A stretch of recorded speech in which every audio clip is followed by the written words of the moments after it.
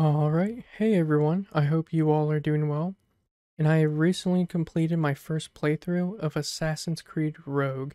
Now, Assassin's Creed Rogue plays very similar to Assassin's Creed Black Flag, so if you like Assassin's Creed Black Flag, you're probably going to like Assassin's Creed Rogue, because essentially this is how the game felt to me and how I think about it.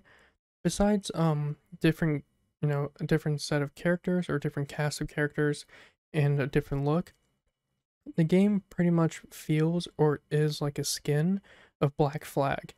Um, but that being said, I really liked Black Flag. Black Flag was great. It was a lot of fun, at least to me. But I did not really care for Rogue because it felt pretty similar to Black Flag. I don't dislike it, but I felt like it was a game that I could have definitely passed on by, and I didn't have to play.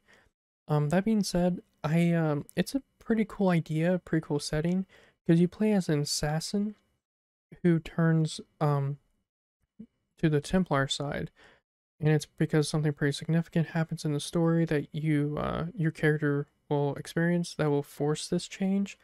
And I think it's a pretty cool idea, but I didn't really care for the characters or pretty much the story of this game. I'm not gonna say it wasn't done well. This is my opinion. I'm sure there are many people who really like this game. I just didn't really care for the characters or the story here. But I think it's a cool idea. Plays a character that goes from assassin to Templar to the Templar side.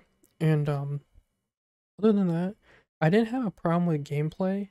Because the gameplay was pretty much exactly the same like Black Flag. The combat was pretty similar or pretty much the same, and you would have the same naval battles as you would in Black Flag. The only difference is, Black Flag took place in the Caribbean, whereas Rogue does not, so it's going to be a different setting visually.